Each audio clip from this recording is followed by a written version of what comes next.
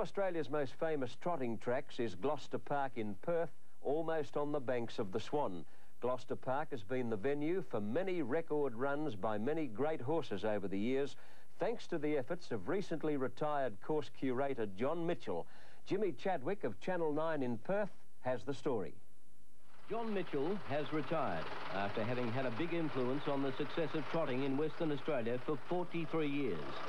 As track curator for the Western Australian Trotting Association, he was acknowledged as the best in his field, and this was recognised in 1985 when he won the inaugural James Brennan Award for outstanding contribution to the sport of harness racing. It was a night that John will always remember. My word, that was one of the biggest thrills of my life, I think.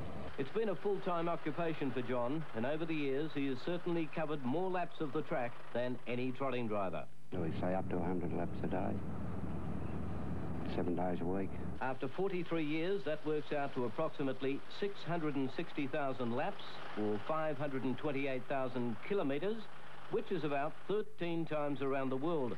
And that's a fair way to travel in a tractor or a horse-driven dray, which was John's mode of travel in the 40s. Jimmy Chadwick reporting, and by golly, if John Mitchell ever gets on a straight road, Lou, he'll drive forever.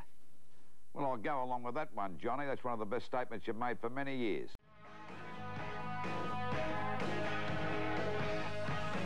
From Nine's wide world of sports,